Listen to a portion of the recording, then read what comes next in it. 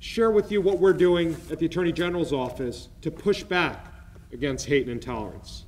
I wish it weren't necessary, but we now offer a $25,000 reward for information leading to a conviction for a bias crime.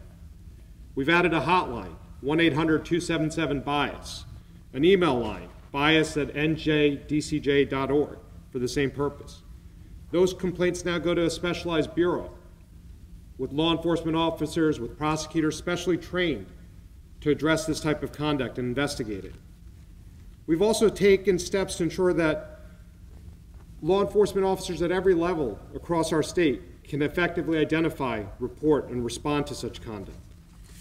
And we've made clear our commitment to investigating and prosecuting these matters vigorously, not only to seek justice for the victims of such conduct, but also to send a strong deterrent message to those that engage in this type of hateful conduct, that it won't be tolerated in this state, and that we will bring the full measures of all of our offices, our 21 county prosecutors, the Attorney General's office, to bear on those who commit such hateful conduct. That's my pledge to everyone in this room today.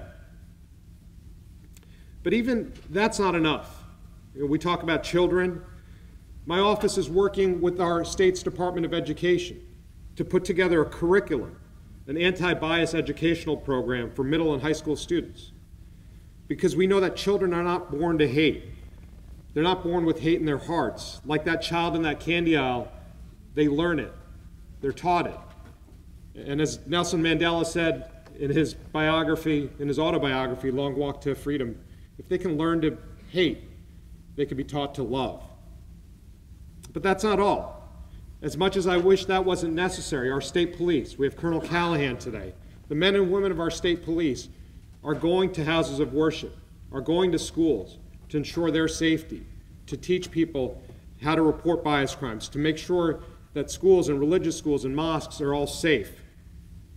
And another way in which we're pushing back, when this conduct doesn't rise to the criminal level, we're leveraging our Division of Civil Rights to enforce our law against discrimination, the country's oldest and in some regards most respected anti-discrimination law. And each year our division takes in hundreds of complaints and investigates them fully. And they range in all types of housing discrimination, workplace discrimination. But these cases involve real people, such as a young woman who responded to an advertisement to rent an apartment in Elizabeth. At first, the landlord appeared eager to show her the apartment. She was a prospective tenant. But when she arrived for her appointment wearing a headscarf, that landlord's enthusiasm disappeared. The conversation that he had with that prospective tenant was recorded on her telephone. He asked her if she was a Muslim. And when the young woman answered that she was, he replied that he did not rent to Muslims, and then demanded that she leave the premises. Subsequently, the man told a TV news crew that this young Muslim woman was part of an ISIS conspiracy to extort money from him. All she wanted to do was rent an apartment. And while he's only one landlord, that case is important because it exemplifies the kind of bigotry that still exists today, and it exemplifies our office's commitment to eradicating it.